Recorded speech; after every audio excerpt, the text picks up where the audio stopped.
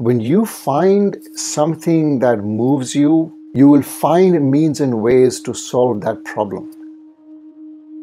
And the jobs of the future are not going to be about how much you know. It's about how are you going to use the knowledge that you have to have an impact on the society. The best short films for lifelong learning recommended by teachers for teachers. This is Short Films Teachers Love with your host, Richard Lee.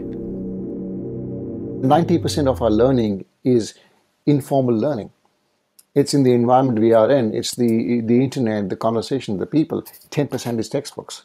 So if 90% is learning from the world around us, how can we make sure that we create that environment of the circular learning for them so that they can observe, watch, and then translate the learning from there?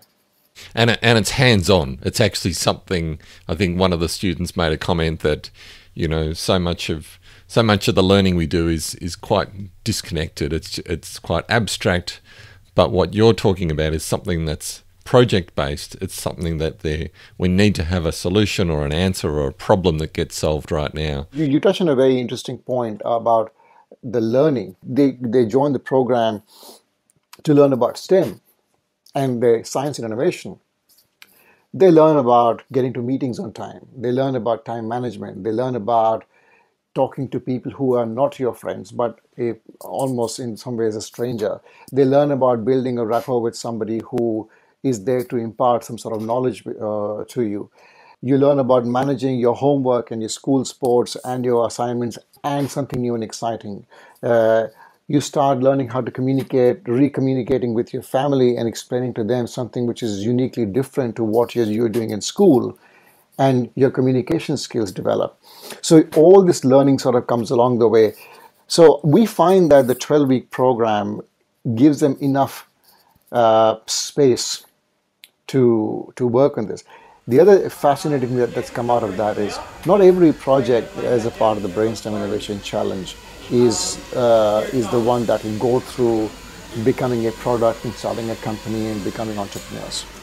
But the ones that do, we are continuing them on that journey. And there have been examples of teams that have gone and presented at MedTech's Got Talent and landed up in the top 20 across the whole country. They've gone and spoken at the STEM conference and presented their idea beyond Brainstem. So we try and continue the learning for these students well beyond the program, depending on how much they want to take it forward. One of the big ideas that Sid and I talked about is best explained in his first recommended short film called The Fourth Industrial Revolution. The original Industrial Revolution was driven by the discovery that you could use steam engines to do all kinds of interesting things. But that was followed by additional revolutions for electricity and computers and communications technology. We're now in the early stages of the fourth industrial revolution, which is bringing together digital, physical, and biological systems.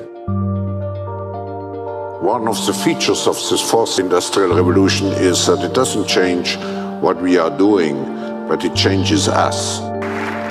This documentary, prepared by the World Economic Forum, and they have this the conference every year, explains in very simple terms, without making you feel overwhelmed about how the technology is moving, to make you understand, and it's by humanizing that this is where the world is heading. And it opens up your mind to the possibility of thinking in the future that if that's what is happening around the world, then we should be preparing for that sooner rather than later. It also reminds me of how, you know, I was speaking to a young friend of mine, and he said, I couldn't imagine living in a more exciting time. You know, there's this sort of paradox that we're living in of there's so many opportunities and so many possibilities, but it's really hard. So, and I think that this piece particularly goes to the optimism and the pessimism of it all. You know, this dichotomy of it's an amazing time that we're living in, isn't it? It is, and also I think quite often people get challenged by technology, that the machines are taking over, the robots are taking over, we are going to lose our jobs. But if you see, there are moments in that film where there's a lady, there's a woman who is working in a factory in the US, in a car factory, and she breaks it down and she says the machines are there to do things quickly. But then we come and program them, and we make sure that the programming is done properly so that they do their work a lot quicker. We help the machines almost. We help the machines, that's right. And I think that shift in understanding that, that machines are not replacing us. Well, some jobs are being replaced, of course, but you have to find that thing for yourself where you are controlling the machines and not the other way around. Let me move on to another one that you've chosen called Dotty. Now, you need to find the letter E. E. It's on the number 3. E. Here Number it 3. is. Here it is. Good. Oh, it's gone and put an F in there. It's okay. No, it's not. No, look, it's okay, really. It's what's supposed to happen. Look, it's called predictive. It predicts what word you want to say. Well, it didn't do a very good job. It predicted if when I want to say hello. But if we keep going, it'll sort itself out. I promise. It does a number of things for me, this film. It's so relatable, but it raises the challenge of good user interface, good design, making things that are readable for everyone. Where did you find this film? What drew you to it? Why did you want to share this one? So I'm a huge advocate of storytelling. And I think that one thing that we don't really teach kids in school is the art of great storytelling. This film, I came across it in my health tech entrepreneurial travels. And it was an event that I was organizing, and it was on effective human-centered design in aged care. And this film was played, and it highlighted the fact that sometimes we, by function of the world and the time we live in, we make the assumption that technology can solve all the problems. Sometimes the simplest of things can if we don't understand it, can be the biggest barrier in getting the message across. The reason why I like Dotty is because the way that story is told is just beautiful. It shows us patience, it shows us resilience, it shows us compassion, it shows us, in fact, even the person walking outside on the walker to demonstrate how time is going by. Yes. Little things, and they are 3 actors. That's it. Yeah. It's that movie. It moves me every single time I watch it. Yeah, that's very clever. Yeah. It's a very clever movie. Let me move on to another one that you've chosen called Blood from the Sky. Historically, blood delivery in the East African country has been plagued by long delays due to bad roads and the remoteness of many health facilities. The consequences are often tragic for patients in need of transfusions, including mothers giving birth, individuals undergoing surgery, and young victims of malaria. But Zipline's fleet of drones, which travel up to 100 kilometers per hour, can service more than half of Rwanda's district hospitals from a single launch site within 45 minutes of an order being placed. Thrust into the air by a system of bungee pulleys, the Zips follow a pre-programmed route using real-time kinetic satellite navigation. The reason why I like that story is because it shows you that when you find something that moves you and you know you can have an impact, you will find means and ways to solve that problem. And the jobs of the future are not going to be about how much you know or what all do you know.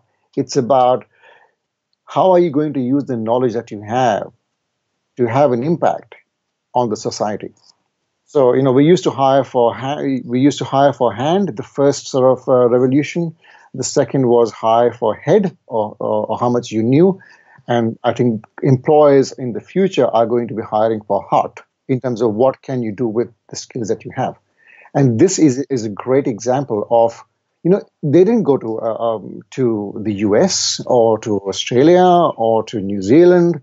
They went to an African nation where they know that the help and the impact will be significant. Now they're obviously doing well, and the UPS has partnered with them, and the company is growing extremely well. But it all began with a very, very simple idea of getting something to somebody in the shortest possible time who needs it the most. Many of Rwanda's hospitals can take hours to reach along rutted dirt roads by car or motorbike. Emergency procurements of blood would often not arrive in time. I'm insanely optimistic about the future, that we are living the best possible time we ever can, and it's for us to go and grab it. In closing, all I would like to say is that we owe it to our future generations to create a much better world for them. And I like the saying that if you want to go fast, you go alone, but if you want to go far, you go together. Yeah. She'll get it.